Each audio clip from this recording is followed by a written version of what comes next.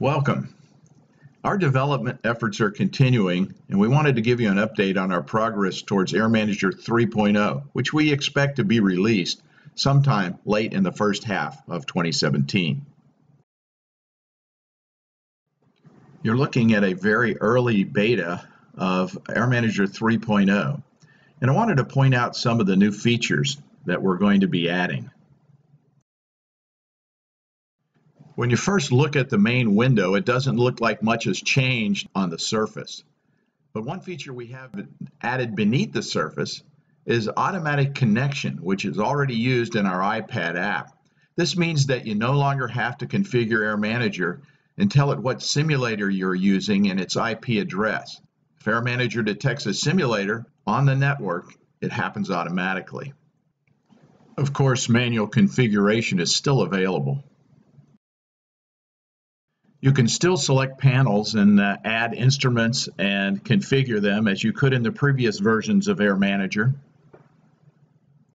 One thing that has changed is that now a panel is a single window. So instead of having a separate window for each instrument, the instruments all reside in a single window.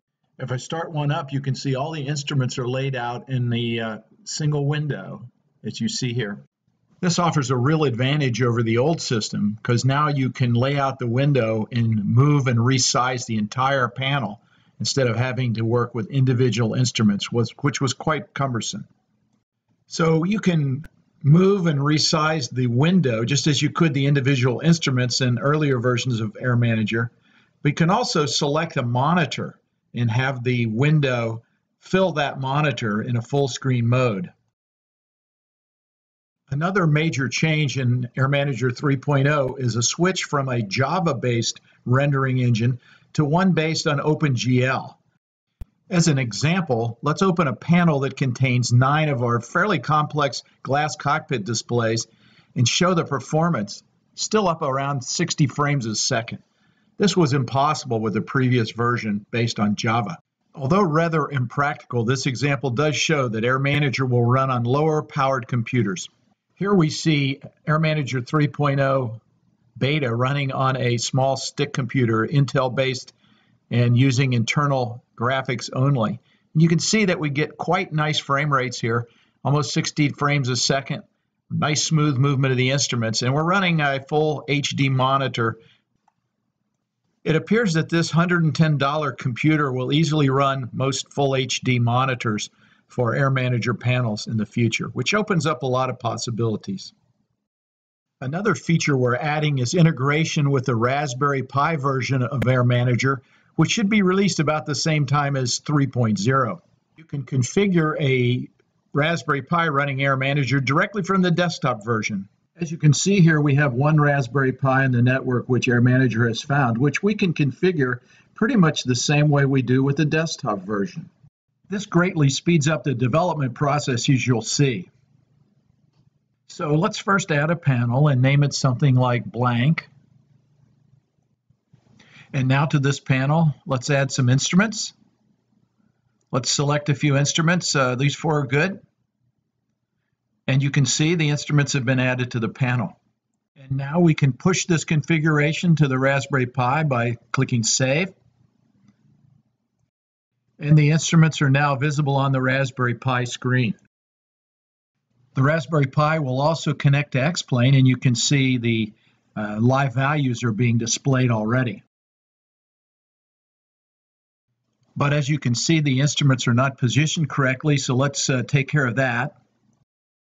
Now let's space these instruments out by changing the coordinates a bit to get them unstacked so we can see them. And we'll just enter some values here to change them. And when we're done, we'll click Save and send this to the Pi again. And as you can see, not a great job, not completely right, but we did space them out a bit so that you can get the idea.